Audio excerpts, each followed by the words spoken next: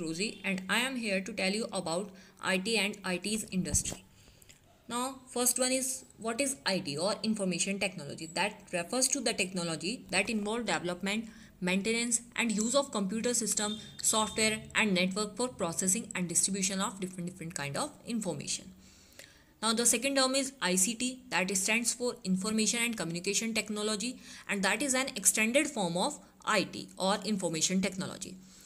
ICT involves integration of telecommunication infrastructure like your mobile phones, etc. with the information technology tools for better distribution of information by a kind of medium by which we can distribute or we can share the information with everyone. Now, information and information technology, what is that? Information, that is the result of data processing, and data refers to the raw facts and figures which are processed to get information, and that particular result is known as your information. All business decisions are based on the information available to the organization, and information technology is defined as the design, development, implementation and management of computer-based information system for storing, sending and retrieving different kind of information. Now, what is ITs? ITs stand for Information Technology Enabled Services.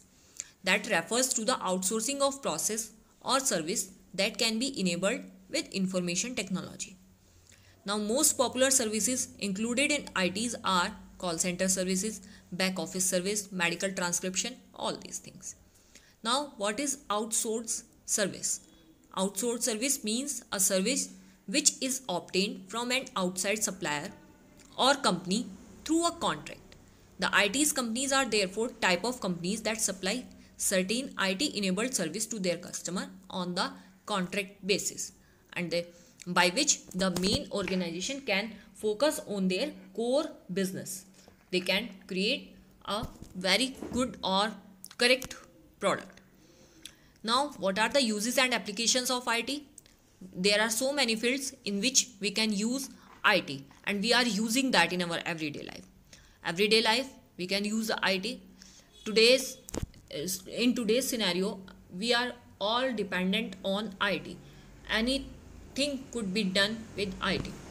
Like if you are using washing machine, if you are using microwave oven, then you are using IT. Home computing, library, education.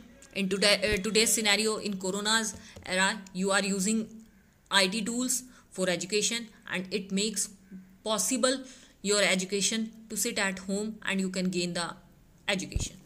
Entertainment, communication, to communicate with our friends, family members, with our teachers, with our colleagues, we can use the IT tools. Now, next is your business. We can perform the different kind of business with the help of IT. Science and engineering field. In the field of banking, banks are almost dependent on in today's scenario on IT. No even a single transaction can be done without the use of IT. Insurance sector, in the field of marketing, in the field of healthcare, to maintain the medical history of any patient, we are using the IT in healthcare, and government and public services.